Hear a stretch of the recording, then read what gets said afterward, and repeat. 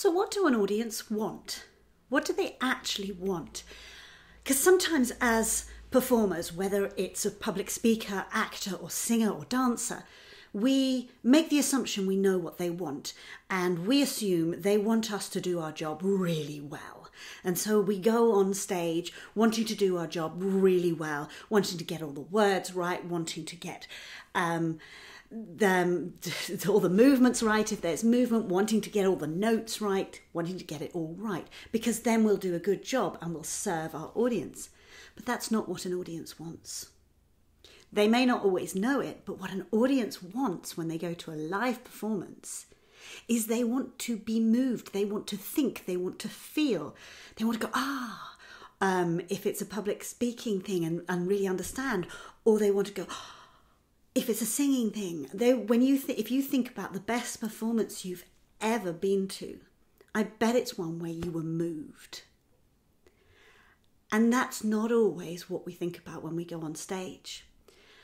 And there's a difficulty, because if we're thinking about wanting to do it well, do it right, nail it in the sense of get all the notes, get all the words, not mumble, not skip, not tumble, like that, not stumble or trip was what I was trying to say, like that.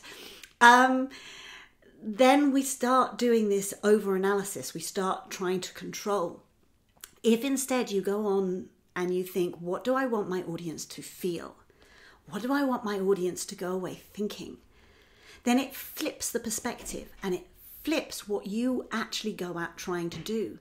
It means you go out focusing on the audience and you are so much more likely to deliver what they actually want. And you're so much more likely to get them to listen to you because you are connecting with them to try and deliver them a feeling, to get them to think, to get them to feel, and then you're including them in what you're doing. And again, that's why we go to live performances. And even if you're doing a recording like I am, it's why we listen to people. We listen because we want to connect, we want to learn, we want to feel. So next time you go and perform, instead of thinking, right, I want to get it all right, I want to nail the emotion, instead think, what do I want my audience to think and feel during and when they leave?